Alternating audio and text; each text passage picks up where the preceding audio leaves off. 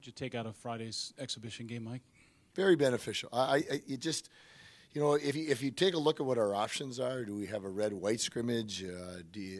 But this game that we had against Trinity Western was kind of that in between.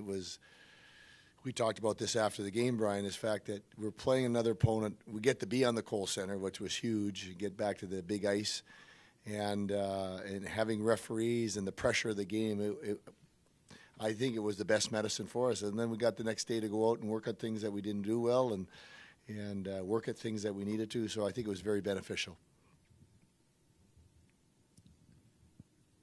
You view this stretch, the next 6 weeks, as a pivotal portion of your season, being at home as you are? We have an opportunity to make hay here. We're in our own barn, and this week here is huge because we get to practice in the Kohl Center all week, and I think that'll help us set ourselves up for playing at home a lot. That's the goal. So yeah, it's an opportunity for us to make some hay here, and we saw some things in the first half that we like, and this is now we got to build on those things and being able to do it in our own rink and not travel as much as that opportunity. So that's our push here.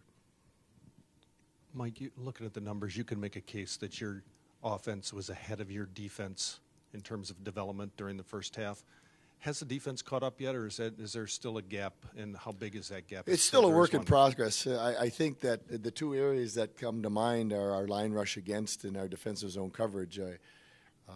I think that that part of the growth is been slower because I think it's implementing a little bit of a newer system, a different system than what we played here last year with a lot of young guys, a young goaltender.